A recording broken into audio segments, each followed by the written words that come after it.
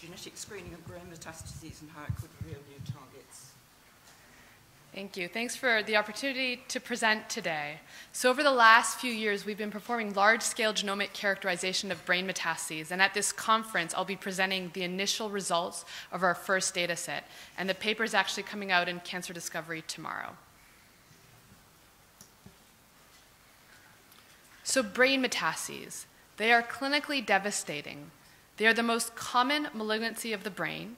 They're one of the most feared complications of cancer.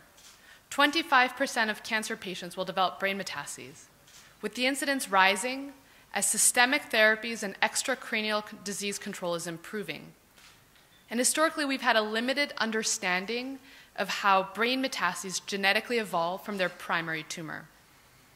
And why is this important to us as clinicians? Many patients progress only in the brain and not systemically. The question is, how different are brain metastases genetically from their primary tumors? When we make decisions about clinical trials and personalized medicine for brain metastases, can we rely on primary biopsies? We sought to further understand the evolutionary processes within brain metastases using massively parallel sequencing technologies.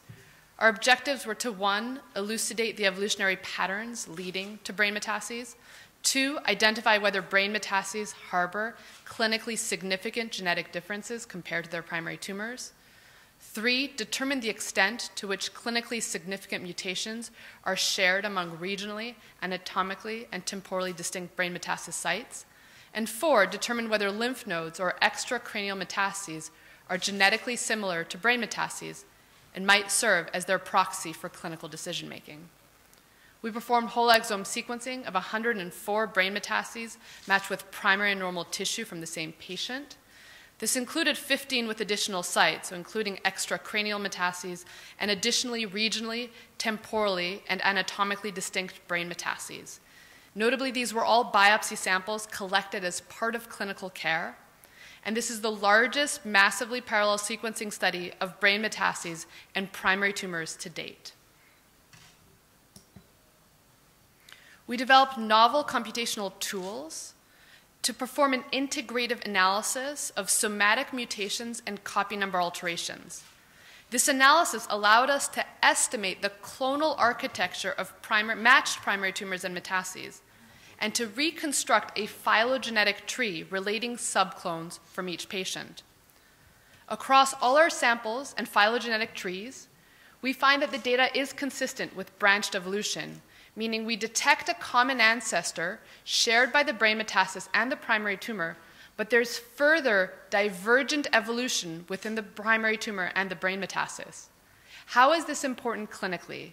We next asked the question of whether brain metastases harbor clinically actionable mutations absent in their primary tumors. To answer this question, we annotated the phylogenetic branches of the trees from each matched case with clinically significant mutations or alterations that are associated with specific treatment opportunities in oncology. And we did in fact find that brain metastases are genetically distinct from their matched primary tumor biopsies. This is a representative example of a patient with a primary renal cell carcinoma diagnosed synchronously with the brain metastasis. The shared mutations are represented by the gray line here, Mutations exclusive to the brain metastasis represented by the red line, and mutations detected only in the primary tumor sample represented by the blue line. mTOR and VHL are shared mutations here. They are in the common ancestor of the primary tumor and the metastasis, with a clear driver mutation occurring in a hotspot of PIK3CA only in the brain metastasis. Furthermore, there was also loss of CDKN2A, again detected only in the brain metastasis, not in the clinically sampled primary tumor.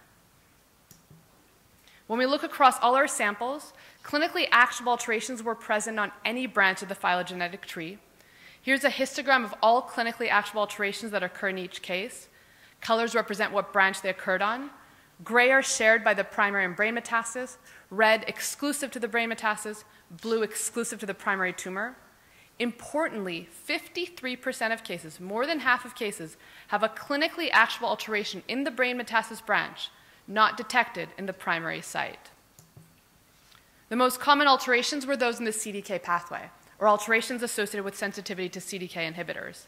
51% of cases had alterations predicting sensitivity to CDK inhibitors. Mutations affecting the PI3 kinase pathway were also frequent.